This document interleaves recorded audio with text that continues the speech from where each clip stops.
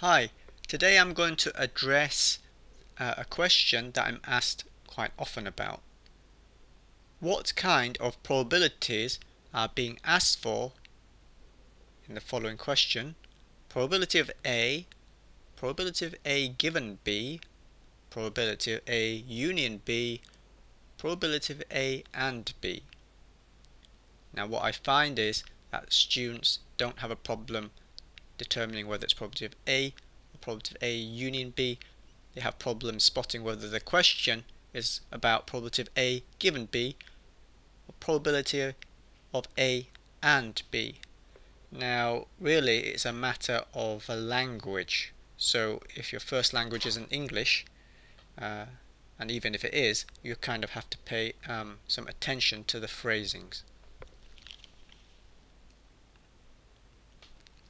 Now, let's go through these statements and you'll see how I think about them. A. Probability of getting ahead on tossing a coin. Right, there is one event here, and that is the outcome of tossing a coin. So it must be probability of A, because all the other ones involve more than one event. B. Probability of watching Family Guy or The Simpsons.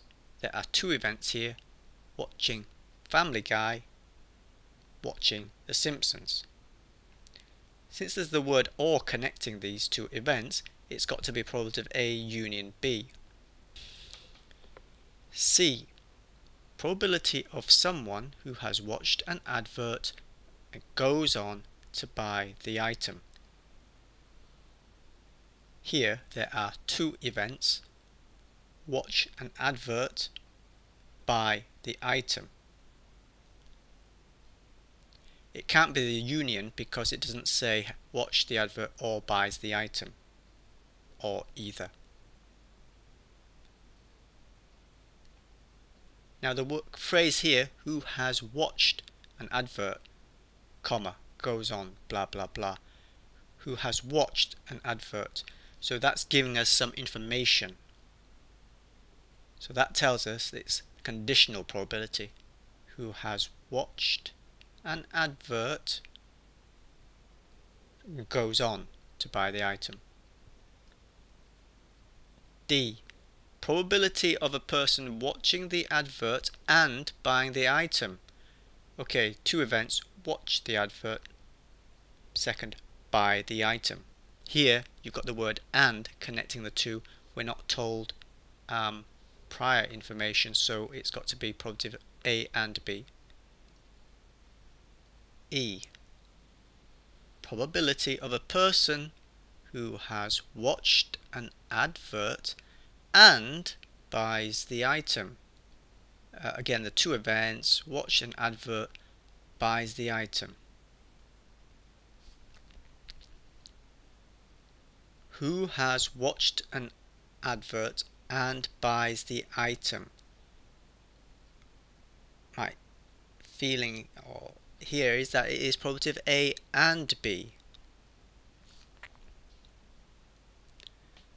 The and here, you see, the and here turns it into one of A and B. I'm going to kind of just list the kind of phrases we're on the lookout for now for probability of A given B, probability of A and B. Okay, here's an attempt to write down some of the phrases we should be on the lookout for if it's probability of A given B. If we find that the question is of the form if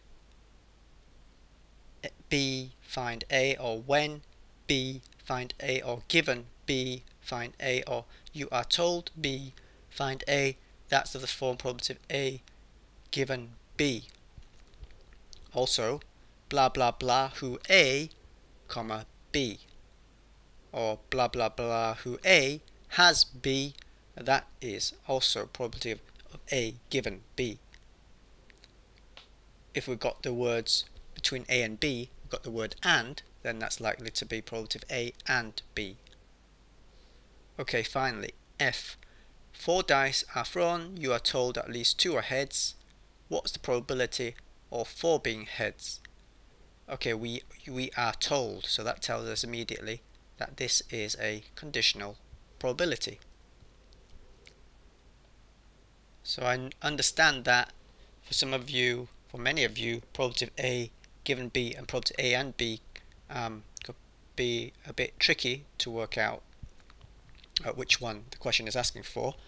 A good exercise is to grab a stats book, look at the exercises on probability, and just read the questions through and ask yourselves for each one, what kind of probability is it asking for? No need to solve it, just